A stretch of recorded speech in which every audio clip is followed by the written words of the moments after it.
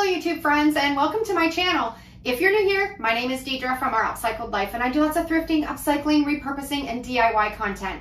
And one of my most favorite things to do on my channel is the reverse graphic transfer method. It is so versatile and you can use it on so many DIY projects, but it can be tricky to figure out how to mirror or flip or rotate your images or your graphics. But I'm going to show you today how easy it is right in Google Docs. So if you're creating your own graphics, you can throw them in Google Docs and you can rotate them within seconds. Okay, let's get started. Today I'm going to show you how you can take a photo or a graphic and put it into Google Docs and reverse it. It's a really simple process. You're going to open up your Google Docs and then you're going to go to Drawing and then you're going to go to New. That's going to open up another box that says Drawing. We're going to go up to the image box. We're going to click on that and it's going to tell you that you can choose an image to upload. You're going to have that image on your computer. So you're going to click on that, pick the image or the photo or the graphic that you want to reverse, and it's going to load into this drawing box. This is a graphic that I just designed not that long ago, and I'm going to show you how to do it.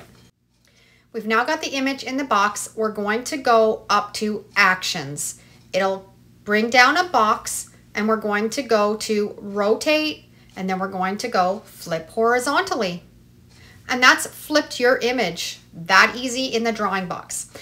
Now if you don't size your image or your graphic to 6 by 6, it will cut off when you put it on your main page. So I always make sure I drag it up to 6 by 6 and then I'm going to click on Save and Close.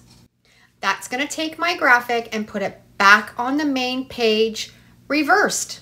Now we want to be able to move this graphic around the page freely. So we're going to go to Image Options, Size and Rotate, Text Wrapping, and then Behind Text. That's going to allow us to move that graphic all over that page.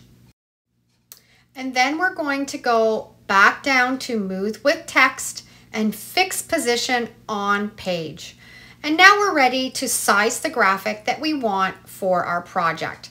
And you can just do that by clicking on the corners or the sides and pulling it out to the width or the length that you want.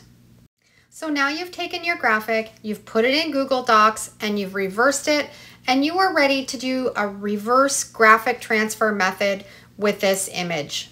So now we're ready to go up to Print, and we can print our graphic and it'll send it to the printer and we're good to go. I hope that was helpful and you can rotate your own graphics or your own photos. Thanks for watching. Have a great day and we'll see you in the next video. And if you love this video, I'm sure you'll love either of these next two. Take care.